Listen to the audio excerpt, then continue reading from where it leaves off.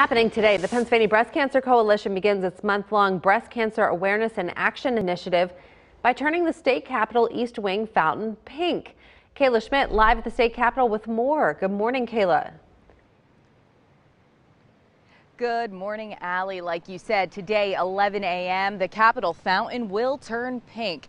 But it's a reminder for women to get those mammograms, not only this month, but all year long. Now, every day, 38 women in Pennsylvania are diagnosed with breast cancer, but early detection can save a life. When detected at its earliest stages, the 5-year survival rate for breast cancer is over 90%.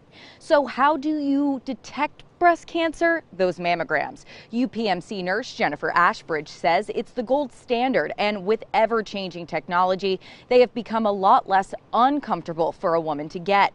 The recommendation is once a year in addition to one clinical breast exam. However, Ashbridge says it all depends on your risk, which is determined by different personal factors.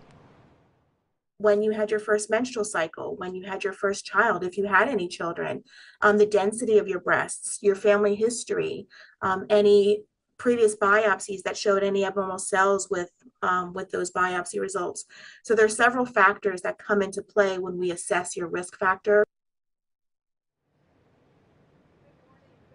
Yes, Ashbridge says that the average age for a mammogram is 40 years old. However, she recommends the earliest at 30. But meantime, you can do your own personal general breast exam at home or have one done by your family doctor. Live at the state capitol, Kayla Schmidt, ABC 27 News.